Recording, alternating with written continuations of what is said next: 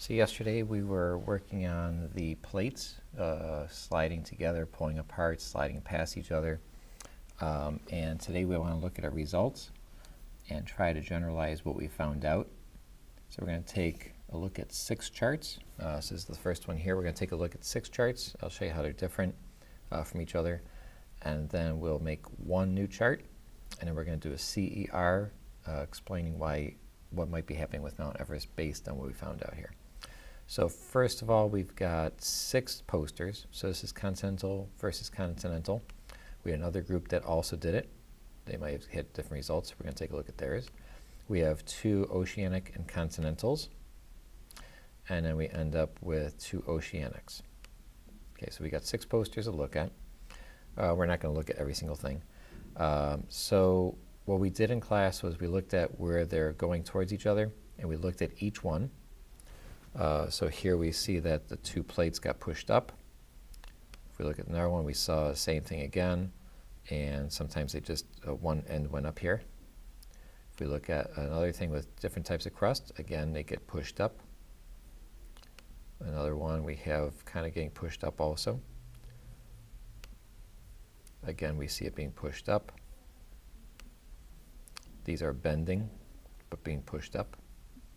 So we kind of see the same thing happening each time there. And each class group was a little different. They saw different things. So we're kind of just taking a look at just one class group's papers here. If we look at how they're pulling apart, we find that in all the cases, no matter what kind of crust we had, oceanic or continental, water just ends up being in the middle. So again, here's they're pulling apart, and there's just water in here. Pulling apart, water in the middle, maybe a little vibrations in the waves of the water. Filled space with water. So you can see there's a pattern here being pulled apart. Here's some waves again here. Okay, so we've got different things going on there. We go to the last one, which was plates sliding past each other. So we have, it looks like they're kind of getting stuck together. They're scraping the sides.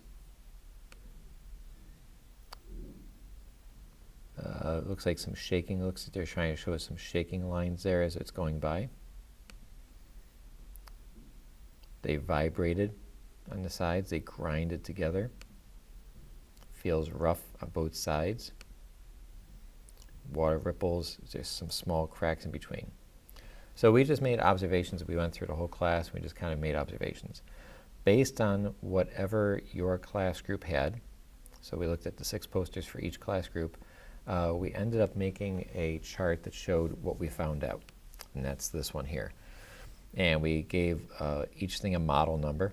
So if the 2 plates went up, we gave it a number. In this case, for this class group, it was model number 1. That's the first one they came up with. There was one class group that had both going down, so we called it number 2. We had one where one piece of foam stayed flat, the other one bent, so we called that 3. We had some times where one plate would over the top of the other one. We had plates sliding past each other, and then plates pulling apart from each other. So the one we're looking at here, we have 6 different things happened with the plates, with the pieces of foam. And then we looked at where does this happen. So model number 1 only happens when plates are colliding together. This model number 2 only happened in the continental crust when plates were going towards each other. This one, where it bent, only happened with oceanic and continental crust, only when they were going together. One plate going on top of the other one happened in all the groups where they were converging, where they were coming together. Where we had sliding plates past each other, it only happened in all the examples where we had plates sliding past each other, which would be kind of obvious. And then the only time it pulled apart was the only ones where we pulled them apart. And we kind of gave a quick description of what was going on. So this one we said both plates were being moved upward. This one we said both plates were being pushed down. This one we said the softer plate, because this was a black piece of foam, the softer plate bent, the other one did not. This one we said one type of crust overlapped the other. This one we had vibrations and grinding and shaking as they were sliding past each other. And finally, for the last one, plates were moving away and water filled the gap in the middle here. So that's the chart we came up with to just kind of generalize what we found out through all the groups, no matter what happened with the type of crust. So based on that, we look at a question and a claim and evidence and reasoning now. So we're going to do a CER. So this is a CER here, and I'm going to kind of walk you through this. This document is in the attachments, and you can watch this video, look at the charts really slowly, and kind of look at them in detail to help you answer what we have here. So I'm going to kind of just walk you how to do this. So the claim here is, why do we think Mount Everest is moving the way it is? Now remember, it's doing two things. So this is not your answer. I'm just giving you some facts. Either Mount Everest is moving upward about 2 centimeters per year, or it's moving about 4 centimeters per year northeast. So now what I want you to do is pick one of those. So I don't care which one you pick, but pick one of those that you want to talk about its movement, whether it's going up or going across. And what you're going to do then for your answer, you're going to put, I think, model number, so model whatever, and you're going to use that from the diagram in the last one. So the one where I have 1, 2, 3, 4, 5, 6. So I think models number whatever explains why Mount Everest is moving blank. And the blank here is you got to pick whether you wanted to go talk about how it was going up or how Mount Everest was moving off to the side. So you pick out which one you want. So you pick this or this. So you pick A or B. And then you're going to say, I think model number, and that's from the ones I showed you in that one chart where we had all the activities. So you pick out the number, and then you either say is moving up if you're talking about A, or it's moving across if you want to talk about B. That's all you have to do there. It's just one sentence. The next thing is, why do you think that this model that you picked helps explain what Mount Everest is doing, whichever one you picked there? So if you picked it's going across, why did the model that you picked help you explain that? So let me go back to the diagram here for 1 second. So here's where you have your model numbers. So 1, 2, 3, 4, 5, 6. So if you think number 6 explains why Mount Everest is growing 2 centimeters a year, your claim would be, I think model number 6 explains why Mount Everest is moving up. And that's your claim. Your reasoning would be, why does that help explain it? Why, when you watch the videos from the previous day and looking at this chart, why does this model help explain it? Now, I'm not saying this is the right answer. I'm just giving you an example. So why would this model help explain it? If you think it's number 4, that's great.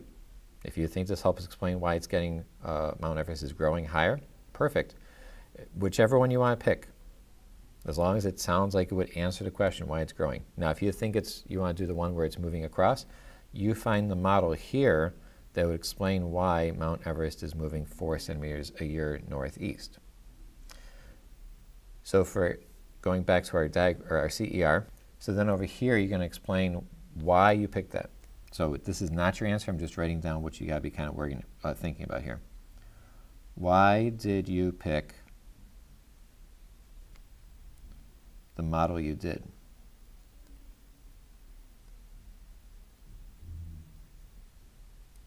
Like, how does that explain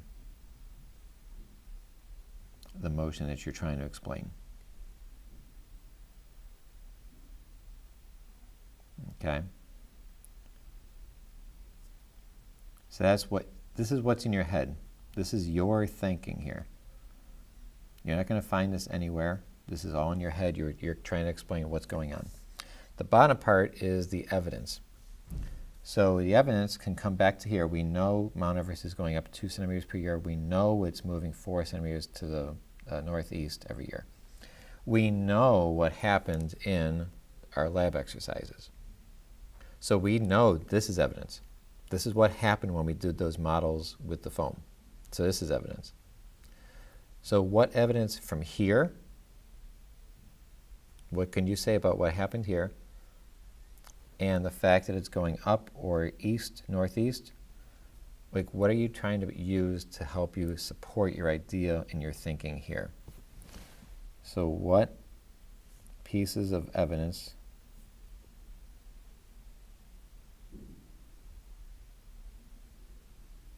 or what facts helped you to explain? Okay. So I know this could be a little tricky. Sometimes if you can pick out the answer up here, you already know the answer is down here. Your brain has picked an answer. Now you got to kind of slow down your thinking and find out what was I thinking and what facts did I use to work on that.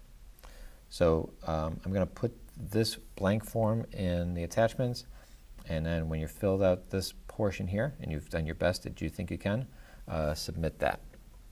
And that's all we did in class today, was just looking at the models and doing the CER.